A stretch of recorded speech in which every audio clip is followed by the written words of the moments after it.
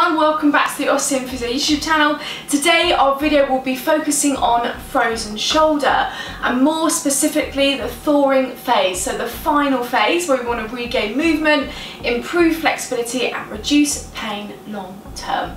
So we want to start off by improving movement through stretching. So for the first 30 seconds we're going to start to passively, so you're going to let this arm relax, lift up and hold a stretch as high as you feel like you can go. So you might find, depending on what phase you're at, this might be enough where you're stretching and feeling it pull down into the arm, or if you can push it higher you can lift it up. If it's more comfortable you can bend at the arm and lift up this way. So we want to aim to hold this for 30 seconds. So we're just trying to improve range of motion through that GH joint, as well as adding in stretching. And although we're targeting the triceps here, we're kind of stretching all down into the lats and into the back of the arm. So we're holding that for 30 seconds, so keep holding. The next one we're going to pull across the body. So again, whatever feels comfortable for you, we want to pull around the shoulder. So everybody's different at this phase, but we want to do this to stretch around the deltoid, around the back into the rhomboids, so stretching around that whole shoulder complex. So again, for you, here might be enough, but we want to obviously aim to pull it across the body. So we're holding for 30 seconds. So keep holding there. And we want to feel that stretch into the body.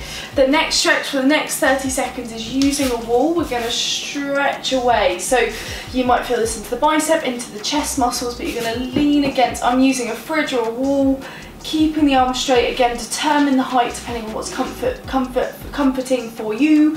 And then we're going to turn away. So we're going to turn the head away, turn the torso away. And we're going to hold that for 30 seconds, and this is so key because if you've had that restriction and limitation, lots of different muscles get incredibly tight when holding, and then relaxing there. For the next 30 seconds we're going to do isometric strengthening. So we're going to start off with abduction, which is bringing the arm out to the side. So what you can do is, I'm using a fridge but you can use a wall, you're going to push into the wall as if you're lifting up to the side, so as if you're doing this. You're going to push, so you should feel it here. You're going to hold for 3 to 5 seconds and then relax, and so it's 30 seconds in total. So you're going to repeat this for 30 seconds. So you're pushing, pushing, pushing, and then let go. And then once you've done that, we want to then add in external rotation. So we're doing this, so you're pushing with the hand this time. So same position with the arm, but you're pushing the hand into there. So you're trying to externally rotate, holding for a couple of seconds, and then relaxing. So again, you're pushing, so fixing at the elbow, you're pushing this way, so you're turning in that external rotation, holding for a couple of seconds, and then relaxing. For the next 30 seconds, we want to start to regain that movement, and again, doing it with what is comfortable within your range. So what I really like is like walking up a wall. So I'm using a fridge, but you can use a wall. You're going to go up as high as you feel like you can go. Obviously, if this is really easy, take a step in, obviously bring the hands higher. But for 30 seconds, you're just going to repeat walking the hands up and then relaxing. So you're literally just going up through. Again, if it's too easy, bring your body in, stretch right the way up, but you're trying to do it where you're regaining that range of motion. For the next 30 seconds, you want to regain control over the scapula, so over the shoulder blade, as this is absolutely key when regaining movement post-frozen shoulder. So you're going to have the hands into the side.